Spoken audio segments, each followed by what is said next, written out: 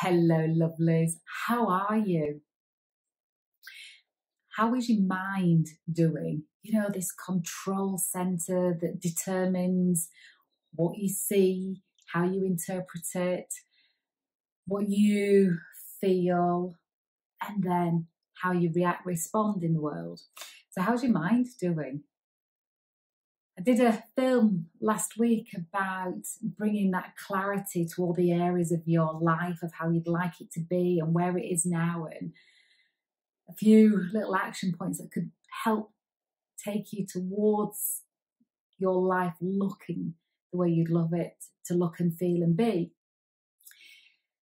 So I've had a few conversations already today with a couple of clients where they have spoken about, I can't shake this thought off, or I've just got this feeling of, or my mind keeps going back to.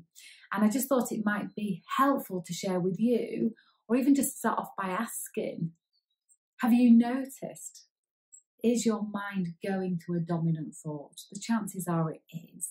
But what is that dominant thought? When I say dominant, I mean that kind of reoccurring thought, or when you think your mind is switched off, that's where it rests on that particular thought.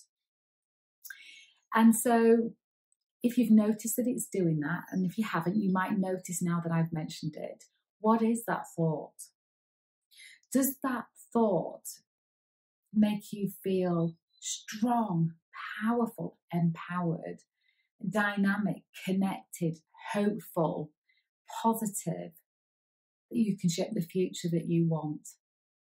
Or does the thought make you feel like you're under a cloud, that you are disempowered, that you feel a sense of uncertainty, perhaps even fear, and maybe even hopelessness, that your life is in somebody else's hands, and therefore you are feeling stuck?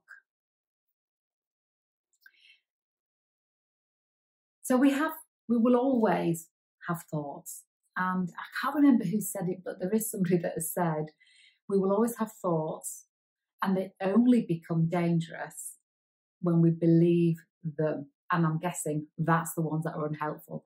So we'll always have thoughts, but what we have to ask ourselves, are the thoughts I'm having smoothing the way to the future I want, or getting in the way to the future I want?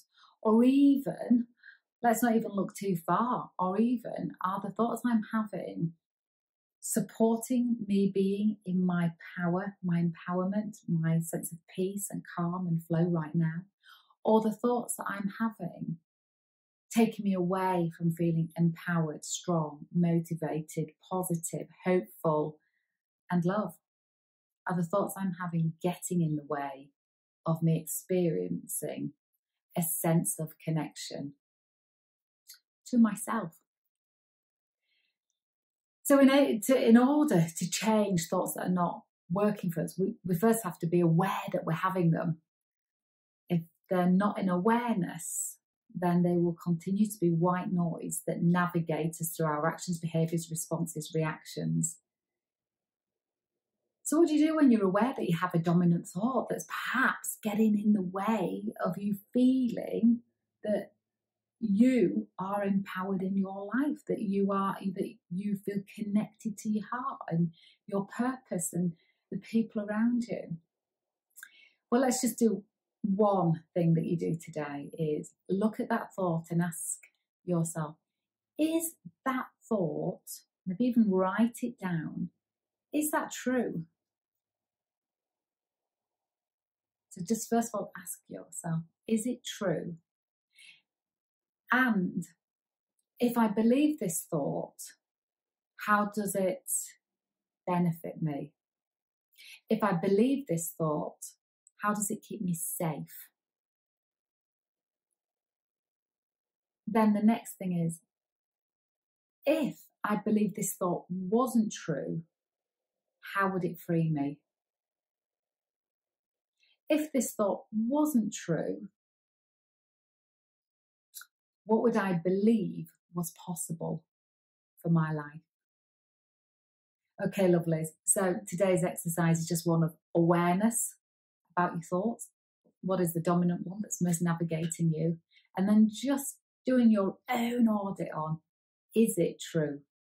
Is it helpful or is it unhelpful? Is it true or is it false? What happens what does it keep me safe from? And what disbelieving it will free me up for?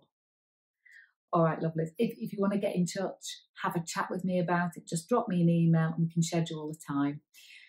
But until we see each other again, lots of love and have a great day.